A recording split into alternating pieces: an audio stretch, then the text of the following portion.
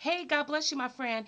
Today, I want to give you the reason why it seems to us that God hides from us. God is so revealed, but yet he is so mysterious. And even though, my friend, many of us that love him and we seek after him, there are times where we say, God, where are you? I need you. Where are you, God? And I believe, my friend, that God, because he has allowed nature alone to testify. The Bible even tells us in the book of Romans, Paul wrote it in one of his letters, one of his epistles, that nature alone testifies of God's handiworks. His handiworks are all around.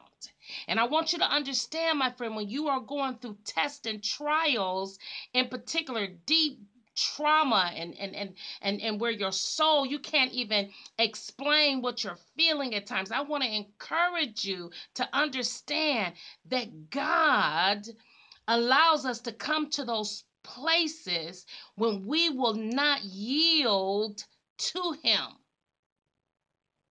And when we do, the tendency of man, which is the reason why many of us, we got to be careful in this hour of technology, because there is so many people who are saying that they're having all these dreams and meeting God and seeing Jesus.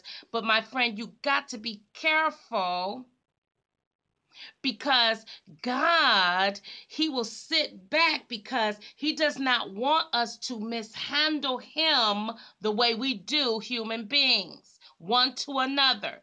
So God, my friend, he's not going to allow us to become that familiar with him. Familiarity does breed contempt. Follow me, my friend. Because if you don't understand how God operates at times and how God will just sit back, it's not that he's not near, it's not that he doesn't care, because he does. But God, my friend, will not allow you and I to mishandle him. He is the creator of the heavens and the earth, my friend. And as the deer pants, this is what one of the psalmists wrote, as the deer pants, he wants our soul to pant after him. That's, the deer is thirsty. And when you're thirsty, that means that I'm dehydrated. I need hydration. And hydration, the Bible tells us that the word of God is like the washing of the word, that God will wash over the soul. He'll wash over the mind and the thoughts of man through his word. His word brings life. It brings light. So we got to understand that the true word is Christ. And my friend, I want you to hear me now. That when you are going through seasons where it's like, God, where are you? You must understand. He told Jeremiah, if you seek me, Jeremiah chapter 29, he said, verse 11 through 13, if you seek me with your whole heart, you'll find me. And remember what Jesus told us, the two greatest commandments that Jesus gave us. He said, love God with your whole heart, mind, soul, and strength. In other words, my friend, when you are trying to see, you have to sometimes put on eyeglasses because you can't see. And without intimacy, you cannot see. God is saying many of us, we're so confused and perplexed at times because, listen, sometimes this type of lens just ain't enough. And we have to adjust and be willing to go get some more. If I gotta go get some more glasses, because that prescription ain't working, I can't say. I need some bigger lens. Come on. God said, okay, so what you used to do to find me ain't working. Now you done switched your eyeglasses. Got you some jumbo wares. If that ain't working, my friend, then you want to go ahead and get them binoculars. God, where I can't see. Come on. Friend, whatever it take to increase your time seeking him, so be it. Because God does not want us to take for granted he is God. And that's why he will not allow man to mishandle him. And with this point, my friend, let me be very clear to you. Because you have people who are being devoured on social media, and these primarily are young prophets and prophetess. All they're telling you is what dream they had. I mean, they're popping up on there every hour, every day with a new, and the thing that's most disturbing, I find it very disturbing, they're speaking like breaking news. What God just told me. They're making it like it is literally breaking news. It is so carnal, so misleading, so really devilish. Oh, yes, it's devilish, my friend, because you must hear me. God will not allow us to become that familiar with him. So when you have or you're following some young prophet, or they could be an older prophet too, and they're telling you every other day, and they're forecasting, my friend, the word for the month, the word for the week, friend, shut it down. Don't listen to them. That's a mess. Because if God is talking to you all like that, it ain't the true and living God.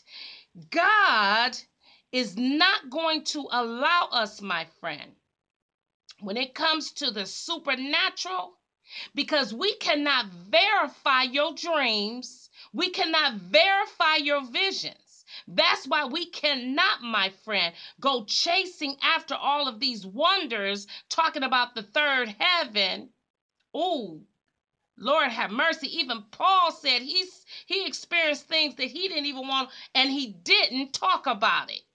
Oh, we got to be careful, my friend. The Bible tells us, look at this, in Exodus chapter 33, Moses said, God, show me your glory. He said, I can't do that. Can't nobody see me and live. But if you get over in the cleft of that rock, I'll let you catch my backside. But if I show you me, you got to come out of that bodysuit. Now, I don't know if what God was really saying is, I'm so glorious and so God, it just might kill you. You can't even handle this type of majesty and glory for real. It will kill you. So now here we are in the 21st century with all of this technology, and everybody got a vision and a dream every other day. Talk about they seen God, they saw. Friend, if that's you, you gotta shut that thing down and go get quiet and ask God to shut your soul off, to close that portal. Because if you're constantly having all these supernatural, I already did a warning for dreamers, but what am I saying by the Spirit of Christ? Now listen, my friend, the supernatural cannot be verified. That's why we have to be careful with all these dreams folks say they have it, and all these prophetic visions that we can't. We must be vigilant and sober. In Exodus chapter 33, God said, Moses, I can't show you me. So, friends, God desires that you understand. Some of you got to up your game of intimacy, because without intimacy, you can't see. The Bible says this: the word of God is a lamp. It's a light to our path. And friend, when you are feeling perplexed and your mind is just constantly tormenting you, oh friend, God's saying, I can't stabilize you till you get you some lens. You got to put back on your spiritual eyes and tune in your spiritual ear, so you can hear what the Spirit will say to you. It's time to get quiet, my friend, because without intimacy, you're blind. You cannot see. And God is saying, I want to give you some binocular vision where you can see beyond your pain. You can see beyond your troubled marriage. You can see beyond your rebellious kids. You can see beyond your homeless situation. You can see beyond the curse of the earth. Oh, my friend. Ain't no shame, my brothers and sisters. God is saying, I need to adjust your lens. Because, my friend, if all you see is what's happening in your life, you could miss what God is really saying is going on. Because there's a difference between what's happening and what's really going on. So, my friend, there you have it. Why does God seemingly hide from us? He does not want familiarity, and he wants you to go deeper. He wants you to come out of that carnality and stop. Listen, my friend, without faith, if you don't stop, just everything that you see, that's your indicators, you won't have no faith. So come on, my friends. It's time for us. Look, didn't I tell you in the other video where my eagles at? Where they at? Where they at? Come on, eagles. It's time to look towards the hills from which cometh your help. My help come from God. I'm going higher, and I need my lens adjusted so I can see beyond the trouble, because I am not coming down off this wall. I'm doing a good work. Come on, friend. That's what the prophet Nehemiah said. When those evil men came, Tobias and Sanballat, he said, look, I'm about to sit your paperwork before the Lord. I'm about to drop it before my God, and I'm not coming down off this wall to deal with you. And the Bible tells us he was busy building on one hand and fighting on the other. God said, come on, eagles, let me adjust your spiritual eyesight, that this thing too shall pass. Whatever is this thing in your life, my friend, God said, do not take for granted. I am here. Come on up. Come on up a little higher.